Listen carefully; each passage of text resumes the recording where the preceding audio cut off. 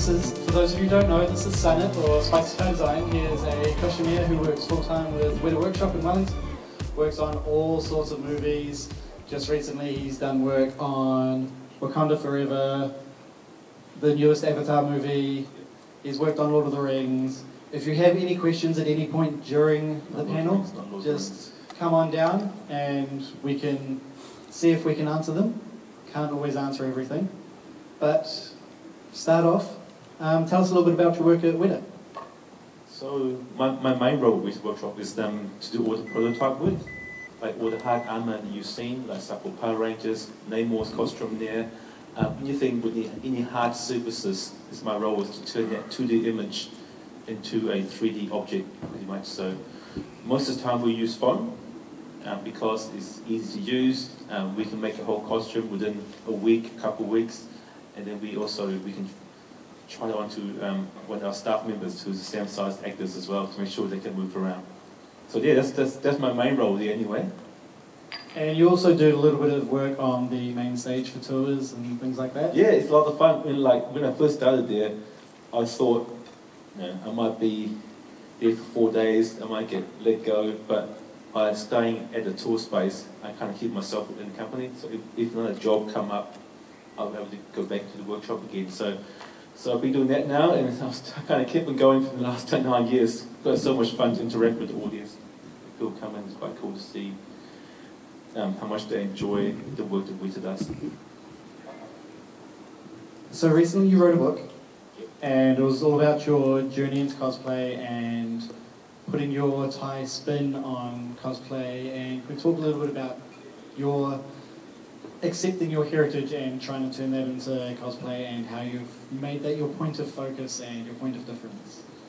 10 years ago, I wanted to apply to Weta Workshop as a concept artist.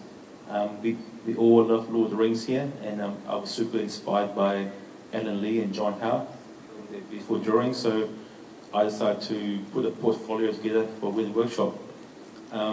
Probably about a month before I started to hand in my portfolio, I met guys named Warren Beaton and Kim Beaton. They were making a big dragon sculpture out of concrete. So I volunteered a few hours of my day, and we were talking. I showed them some of my drawings. I said, "Oh, these are beautiful drawings, but your proportions are a bit wrong.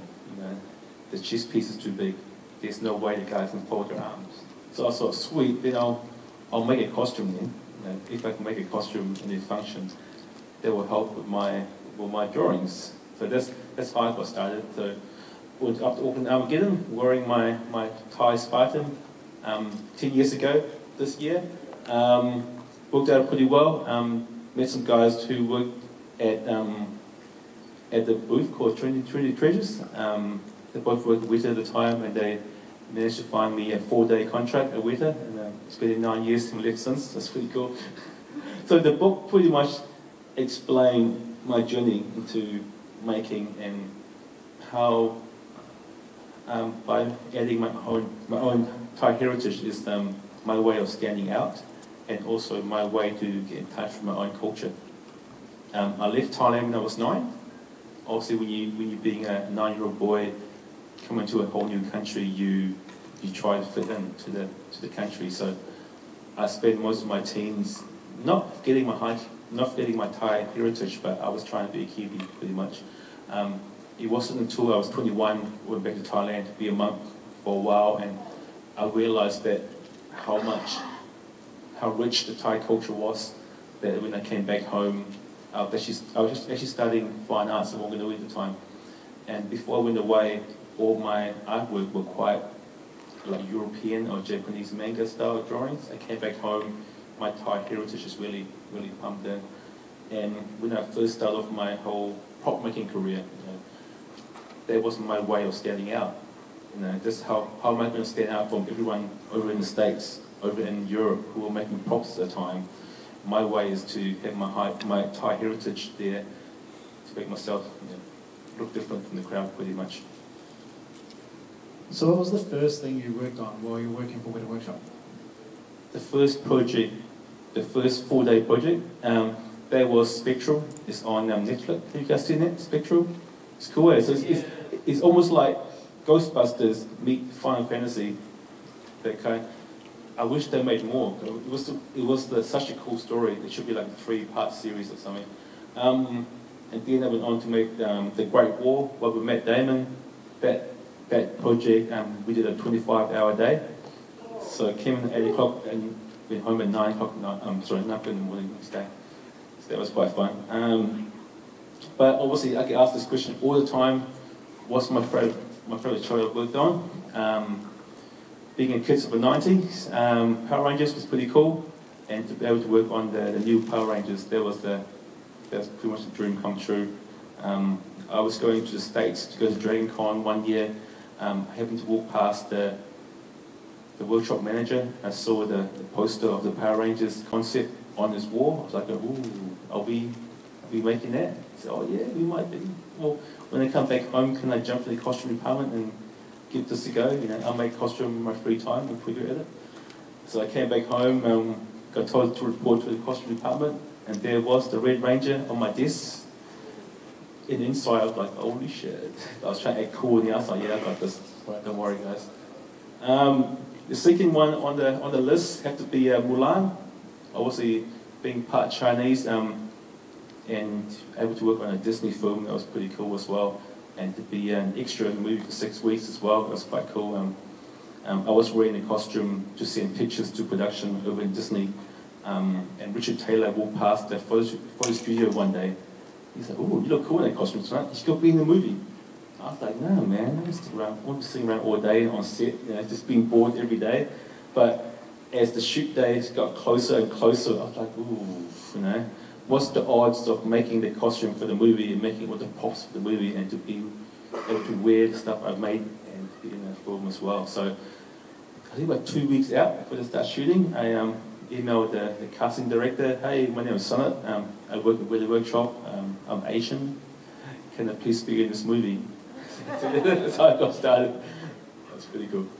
So while you're on set working on Mulan, did you have anything to do with the art department and maintaining the costumes or fixing costumes or anything like that since you worked on them? I tried, so I was down in Queenstown for 6 weeks. I tried my best to keep on the D-Lo for a week. I told no one at the workshop for a week. And then a couple of guys that I was extra with, they knew. On one of the scene we were lining up, and it was like 25 degrees, man. It's like, you know, it's hot. So I was, hit to the cheese, I took my helmet off, and one of the costumiers yelled out at me, "Hey, you, the guy in front, put your helmet back on. You damn extras, just keep taking your helmet off. You guys have no idea how to put it back on again." So I just laughed, and one of the guys go, "You made this shit, what are you guys talking about?" And she's like, "What?" "Yeah, I'm working with her." I said, "Oh shit, sorry." So it was funny. I mean, I try to keep that stuff on a D-Lo, but it's nice to be treated the same as other guys. But after that day, pretty much when there's issues with the costume while we're lining up, they say, "Oh, Sonic, can you fix it up, please? You're there already." "Oh, sure, man." So I should be double pay, yeah. Think about this, I should be invoiced them for all my time down there fixing costume as well. With your cosplay background and your work at Weta being a lot of the same skill sets, does one help influence the other, or do you pick up techniques while you're working on one thing and then bring it into your work, or vice versa with cosplay? Or they kind of go back and forth. Obviously, cosplay got me a job with it. That's a big thing. And while I'm there, I guess because I'm always making, so I'm always practicing. So, and I guess for Weta, that's a good thing, because I'm experimenting with different stuff. And the cosplay community is so vast, and people do so many things that if we are making something for the movies and there's certain techniques that I've seen before that someone else made, I can bring that into the movies as well. The funniest one that I'm surprised that Weta didn't pick up is just using like tinfoil and masking tape to make a pattern. They were doing straight masking tape straight away and peeling it off and trying to make sure not to peel off the masking tape, you know, so it rips. I'm like, it was tinfoil. Like, that was quite funny when my first week I got there. I was making the Red Ranger's chest piece, and I was in 24 off in the kitchen. I started wrapping up the body. And I'm, what are you doing? I said, I'm making a pattern. Twinkle, yeah. They had no idea. I was like, oh my god. So yeah, so believe it or not, the cosplay world does influence the movies quite a bit.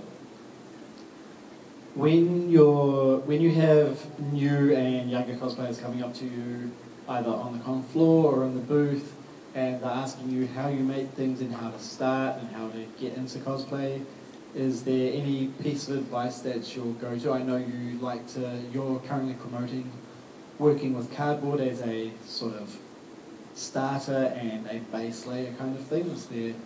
Can you talk us a little bit through that?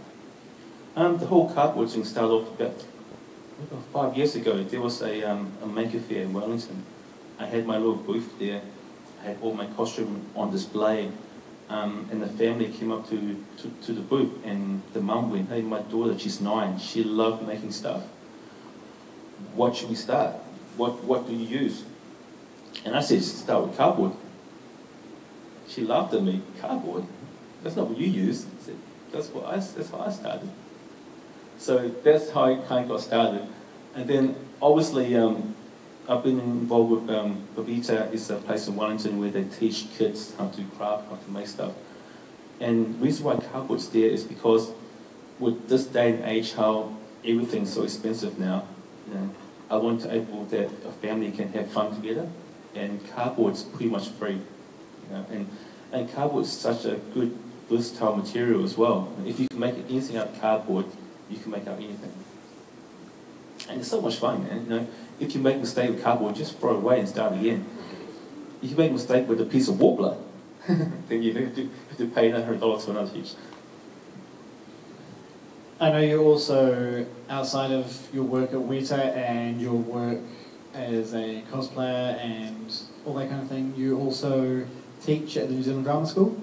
How's that, and what's that like as sort of providing the information for the next generation of makers who you might end up working with in the future? It's so much fun, It is, as I said, like the teaching kind of goes both ways, and like it's quite funny, like when you break something down, and you kind of like you're teaching yourself at the same time. Because sometimes when I do stuff, I just do it subconsciously. You just do it when you want to do it. When you're trying to teach someone and you try and slow yourself down, you end up teaching yourself how to do it again. And sometimes you see the students might have misheard how you say it, but their stuff is way better. Oh, sweet, that's cool. I said that. It's quite cool as well. And obviously, as you guys know, I have a little baby Rose now, and since Rose came along, my whole purpose, you can say, for the whole cosplay community has kind of changed a bit. It's really about trying to teach the joy of making now and trying to make it fun for everyone. And being a toy is kind of cool as well, because like I wish I had that when I was studying at the time. Like just to have a place where you can go and just make cool stuff, which is pretty cool. And the students there are awesome as well. And toy is great because they kind of teach you real skills. Where sometimes you go to a school where they might ask you to make something, but they'll be used for anything. It's just there to be marked on. But with Toy Whakaari, with the students in costumes or props, they make a piece of props or costumes there for a production that will happen maybe 3-4 months' time. The deadlines are really short, just like the film industry. The problems are just like the film industry. So the students who come out of Toy Whakaari, they are more equipped to work in industry than most other students who come out of different schools. So that's what I love about that school. And you work there as well, so it's quite good. If anybody's come in late, if anybody has any questions for Sana at any point during this panel, come on down. We'll see if we can answer them for you. But while we wait on anybody who has any questions, do you have any plans for future cosplays for little Rosie coming forward? She's almost getting to the age where you can start dressing her up. I know, and we put her in my helmet a few months ago, and she didn't seem to bother too much by it, so that's a good sign. before Rose was born, I was like, she's a boy, this will be her costume. This is a girl, her costume. So if she was going to be a boy, I was going to be Hulkbuster, and he could be a little Iron Man on my chest. If she was a girl, I'll be the little make-up alien, and she could be Ripley in there. So, but saying that now, Rose is quite wriggly. So she's Ripley. So I'm not quite sure that's going to work because she doesn't want to stay still. So I have to do plan B and find something else for that one, I think. How about looking at some of her favourite movies and making her something out of one of those? She loved Disney Plus. She loved Encanto. So for her first birthday, we had an Encanto birthday party, and I made her a little door, and I picture that was quite cool. She loved Coco. So we'll see what she's like for her second birthday. See what she likes. Maybe I'll put her in something for her second birthday. And her birthday is on the 30th of October as well, so it's pretty close to Halloween, so she knows. Right. What age did you start cosplaying, and then what inspired you? As I'm writing my book, I went to Mum's house and I found some old photos when I was younger. I think there was one when I was 9. When I first came here, obviously St. Patrick's Day wasn't a thing back in Thailand. I came here and I got told to have to go to school next day with a costume, have to be green. So guess what I made? The Green Ranger. Out of cardboard and green rubbish bags and staple guns. So I remember that really vividly in my head. Yeah, so, and what inspired me? I don't know, before I started cosplaying, making costumes, I was quite scared.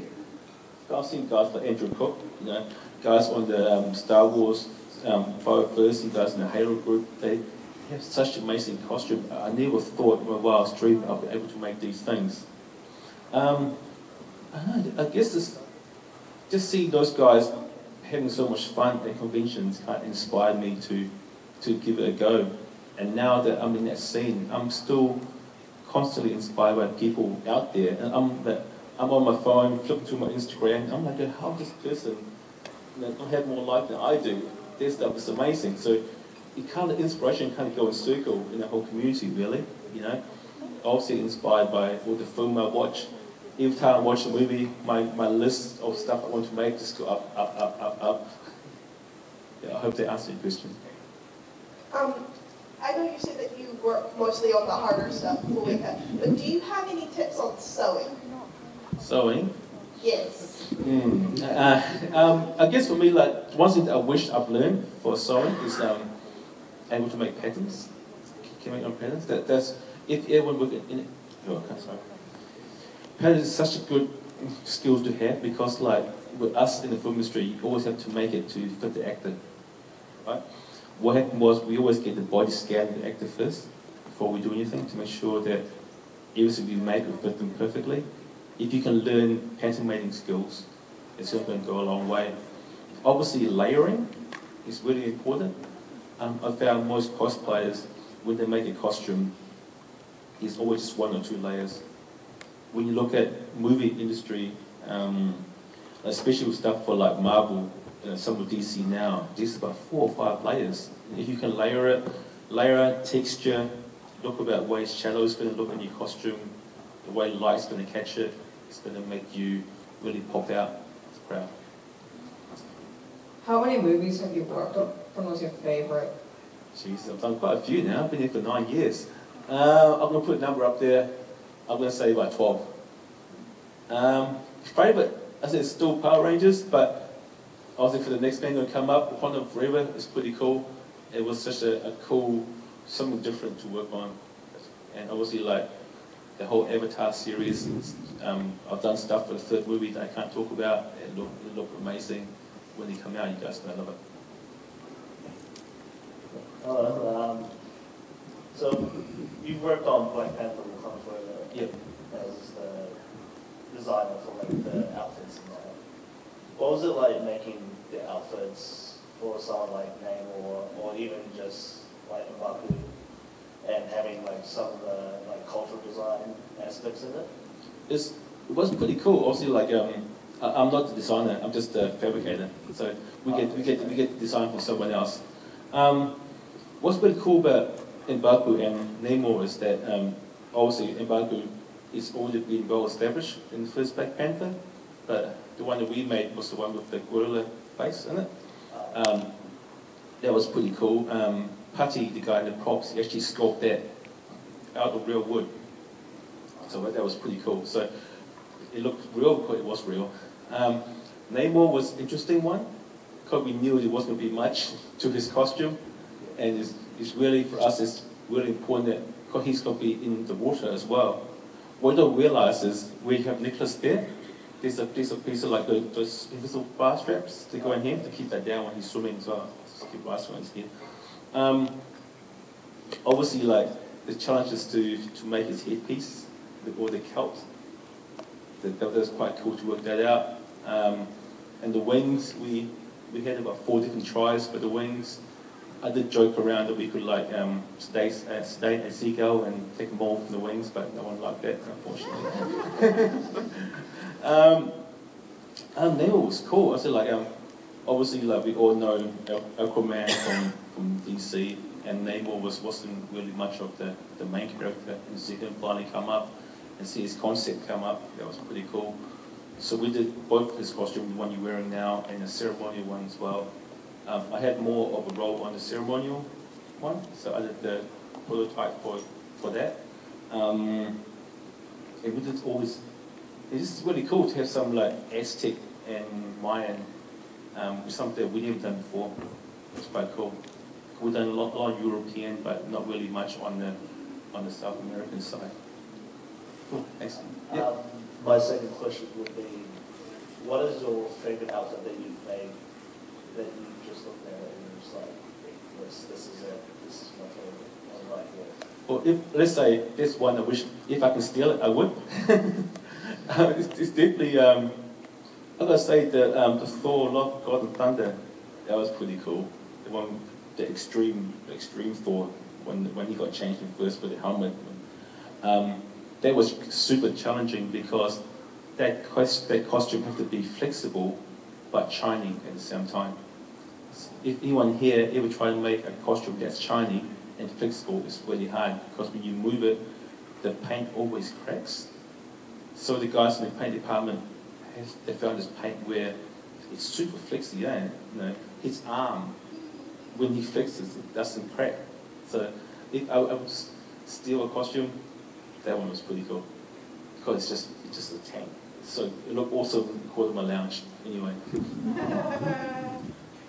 Hi. So my question is a bit more about weather workshops. Yep. As you mentioned before, you've been working there for 9 years or so.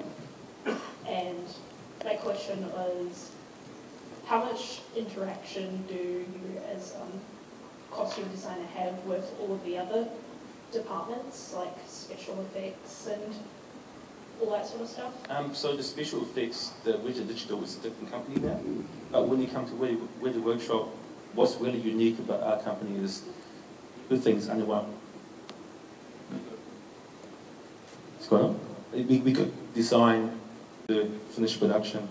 So, for example, if I'm making a piece of armor and I'm not quite sure what the little squiggle is, I just walk down the corridor and go, hey, what's this? You know, if there was somebody from LA, I have to email them, hey, what's going on? It'll take 2 days to come back to us. And because we do all the mold making, all the casting, all the painting in store as well, it's really worthwhile for me to know as a costumer, when I'm making something, what's my next step's going to be? What's the last step's going to be? So everything we do will work with each other rather than trying to fight against each other pretty much. So it's really nice. And what's cool about Widget is it's such a big family. People are willing to share the information. That what makes the whole place works as well. So that's really cool. Hi, my question is, how do you gain confidence in cosplay? How? Funny or not, is just get out there, right? I mean, when I first started cosplaying as Colin might know, I refused to show my face for 4 years. Every costume I made would have a helmet because I was so self-conscious. It's hard enough to pose with your body, you have to pose with your face as well. I was like, nah. So every costume I made, there was the helmet.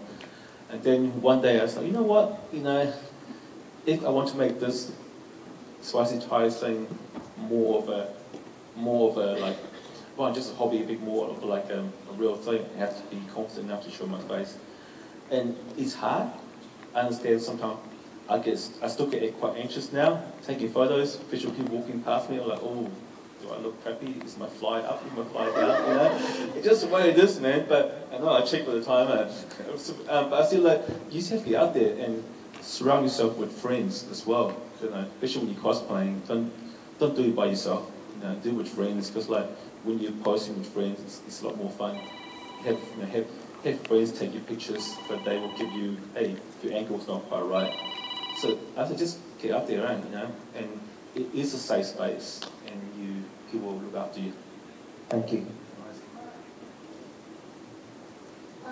What's your favourite cosplay that you've made for yourself? It's still my Thai armour. It's because it's my own.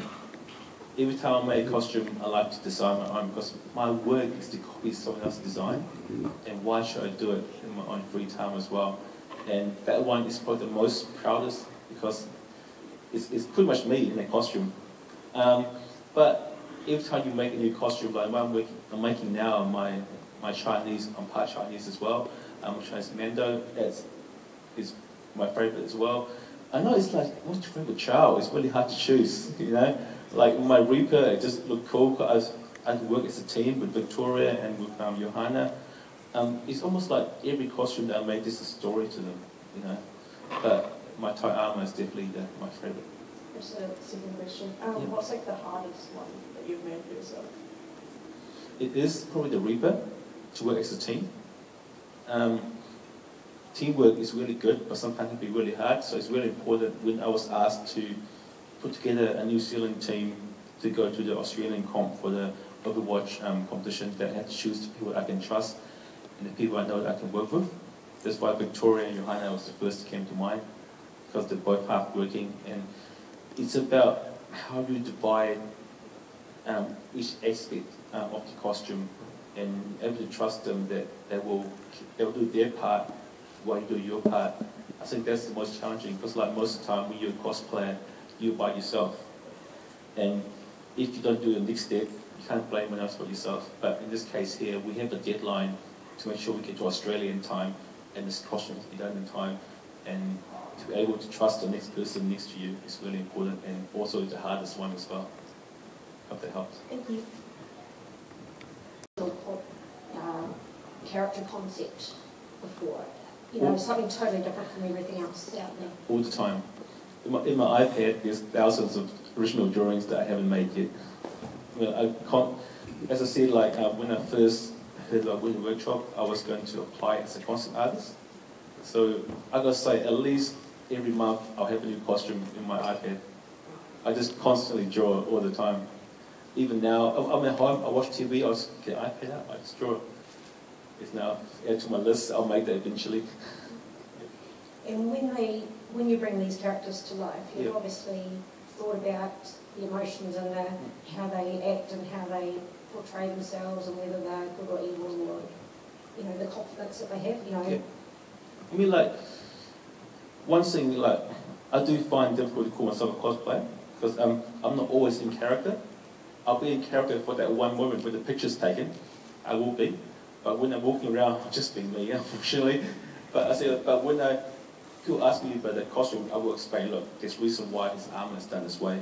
Because there is background, there is backstory to every character I do. But when I'm wearing it, most of the time I'll be me, but when you guys taking a picture, then I'll be the character for that split second. So you're not the method actor? No.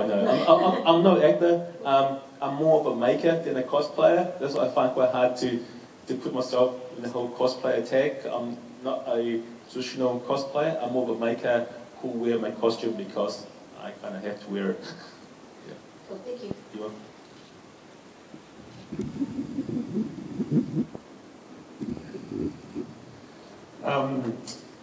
So obviously a lot of your designs are, like you said, your own personal designs and makes.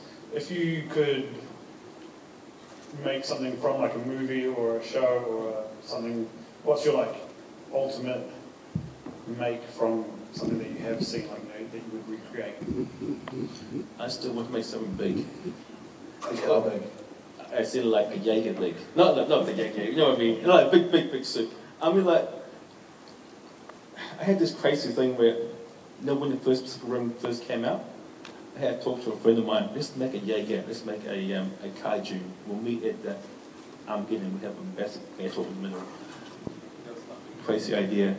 I mean like, I think a Gundam would be something that I'll probably make one day. I love Gundam wing, but I'm not making that wing. It's just way too big.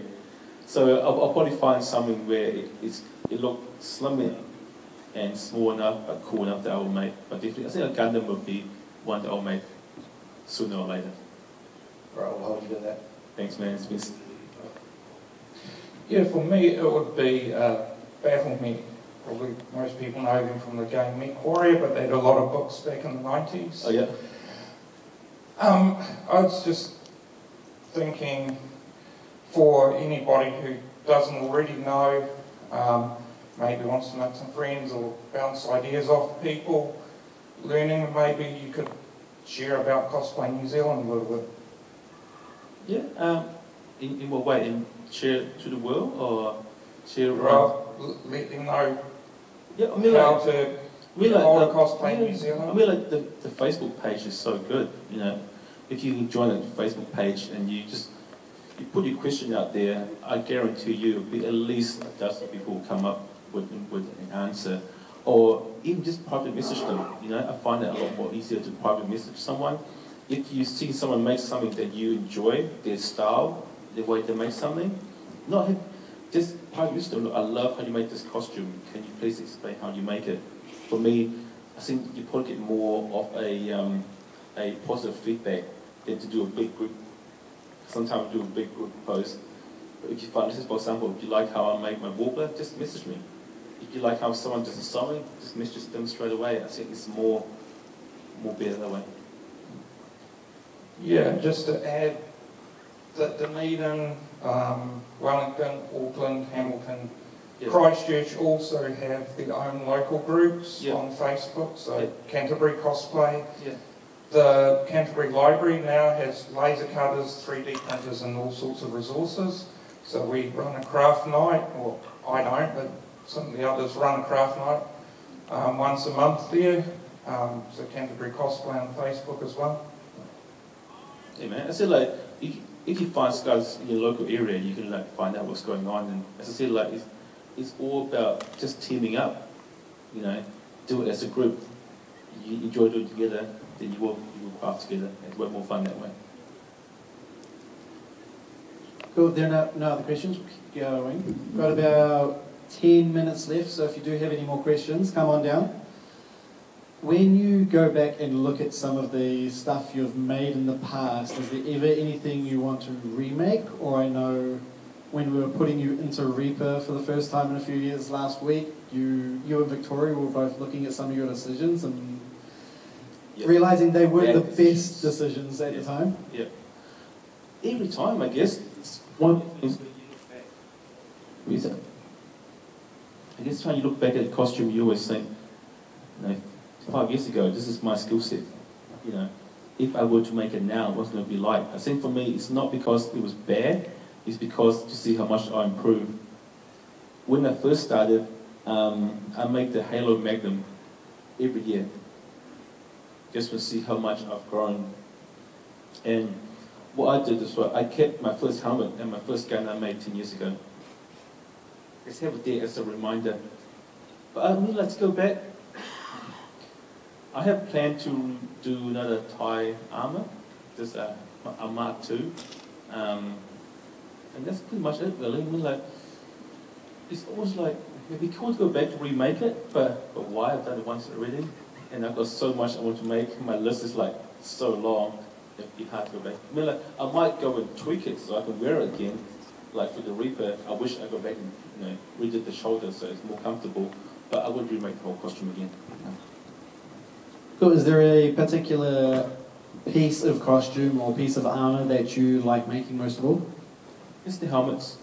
Helmets are cool.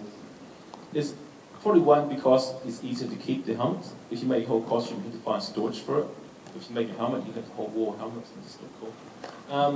And I always believe if you can make a helmet, you can make anything. It's such a weird shape. If you can conquer that weirdness, you can make a chest piece, you can make a gold rings, stuff like that. The one thing that with making a helmet is that most of the time I know I should not make it first. You always should make something that's not too difficult first, but it's almost more fun to make the helmets first, man. I don't know why. For those of you who don't follow Sunnit on social media, he does regularly post pictures of different helmets that he's making. And if you ever get a chance to go into his studio, there are just helmets everywhere, on the walls, on the shelves, some of them finished, some of them half finished. Do you have any helmets that you've put aside that you do want to go back and finish at any point? I do have the casting of a Mandalorian and a Phase 2 Trooper, which is hard because when I got a Phase 2, which one am I going to do? There's so many of them. Am I going to do original paint job? Am I going to do Rex? Am I going to do Cody? Am I going to do Fox? I mean, what do I do? So I was still trying so I just keep it there for now until one day I might do a vote. Which one should I make, guys? And I'll do that. At the moment, it's just sitting there, nice and white, nice and pretty. I'll get to it when I get to it. Just going to ask, what's your favourite medium or material to use when you're making props or armour, and do you have any tips and tricks of how to use them? I think I do use everything, but the one my most favourite I'm known for is definitely Warbler. I know that Warbler can be quite expensive, I understand that. But the reason why I like it so much is because you can always reuse it. If you have offcuts, EVA foam, you have to throw it away. With Warbler, you heat up again, put it through a pastry maker, just carry on. There's no contact glue as well. EVA foam, contact glue can be quite smelly and quite toxic. With Warbler, it's pretty much just a heat gun and you're all good to go. I see I use whatever I can, but when it comes to my favourite one that I go to all the time, it's always Warbler. It's great for us here in New Zealand, but it's not that hot. If I lived in the States where it's super hot, obviously Warbler won't work for you. It'd be like walk everywhere. You mentioned briefly just in that piece that contact glue can be a little bit smelly and sticky. Can you just have a quick chat about the health and safety around using some of this stuff? Yeah, we all, as amateurs, crafters, we have to normally work at home, right? We have to think about our loved ones as well. When I first started, I used to use kicker in the house. That was really bad, I know now. It's best to research stuff to use. If you're going to be crafting in the kitchen or in the lounge, if you're using contact glue, best to go outside, put the mask on. You can use it in a spray can, once again, go outside, because unfortunately the best stuff to use is probably the most toxic stuff, unfortunately, and it's really important to look after ourselves and then to look after our families as well at home. And once again, eye protection, I can be quite bad at sometimes using a Dremel, put the glasses on, put the face mask on. I know sometimes you're just in a hurry, you want to get this done quick, and you just go for it, but you only got 2 pairs of eyes and you have to protect them as much as you can. Cool, we've only got a couple of minutes left, so if anybody has any last minute questions, come on down. If you think of a question that you might have for him later or tomorrow, he does have a booth out on the main floor. Go down, have a chat to him. He is busy working on one of his armours while in the booth, so you can see how he works and you can have a chat to him about the way he works and all of that kind of stuff. Highly suggest going and having a look. He's got a couple of his armour pieces there that he's working on. They're great to have a look at up close, and while you're looking at them up close, he can answer any questions about them. Oh, we've got one more question. What's your favourite helmet? Helmet?